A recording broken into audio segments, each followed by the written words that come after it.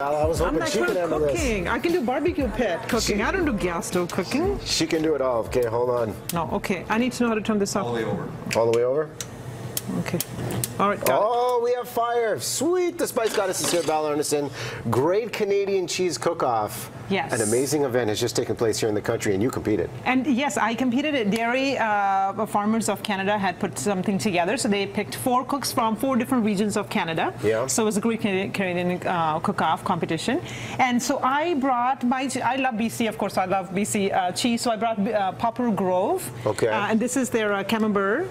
Double cream. So I use that to make my, this is the best thing about the cheese is it's 100% Canadian milk. Mm-hmm. So which I absolutely, so proud of. So the ingredients. This is What do you put in it? So this was my mac and cheese kind of like twist to the recipe. Okay. So again, my butter chicken, my no butter chicken recipe, we cooked it a few times. I've had it before. So I have the exact same recipe. Yeah. So instead of using the chicken at the end, I use my cooked pasta to it. Okay. So again, we have the onion, garlic, ginger being cooked here, and so I'm going to throw some spices. So we just throw them all in. So all we'll start. Of them. Okay, so break it down. What's this one? We have a turmeric. Mm-hmm. Again, good color, really nice warm earthy flavor.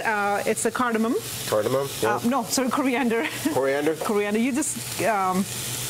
Cumin. Cumin? Yeah. It's like you're testing, you're quizzing me. Mustard seeds. Hey, because I'm learning. I always learn from you on these. This one? You should know this by now. I've done this many times. Brown sugar. Brown sugar? Yes. I know that much. Oh, I might need a little hand with this one. So Andrew Farrell from Halifax, he ended up winning the final. Yeah. So chili flakes and fenugreek leaves, the fresh fenugreeks that we used, garam masala. Oh, yeah. And I'm going to use some tomato paste to give a little bit tanginess. Okay. So all the spices are going in medium to high heat, so essential oils are being released right now. Yeah. So there were 3 guys cooking, and I was the only woman.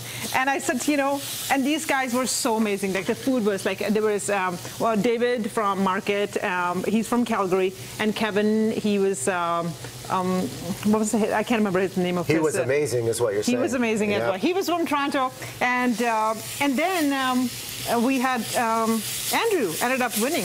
Mm-hmm. He did a really good job. So this was his. So this is mine. Mine is better. I'm telling you, I have no idea what happened. No bias at all there? No bias? Exactly. But you want the spice, you want your flavor. I've never seen mac and cheese done like this. All right, so all the masala is in here. So this is traditionally you add chicken to it. Yeah. But I'm just going to add, a little bit of whipping cream. Okay. Just a teeny bit. And I'm thinking, if you're going to add cheese to it, might as well go all the way. Because my other recipe, I use yogurt to it. Okay. But this I'm going to add whipping cream. Now it's time to add cheese to it. So that's the Poplar Grove. We're going with the whole plate? Double cream. No, just a little bit. Just a little bit? Okay. Yeah. Camembert. Okay.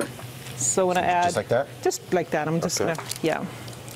We'll slide that in. Slide that in. And as you mix this up, we got to give a quick shout out. 100-Foot Journey, a big movie. You were invited to the red carpet because of these recipes you're putting together? Yeah, this recipe, they called me Oprah Winfrey and Steven Spielberg's people, like Disney production. Oprah. Yeah, Disney production. And Helen right there. Great shot. know. She's so amazing. She's absolutely fantastic. They asked me to promote the movie, and I said, sure, I'll do that. Mm-hmm.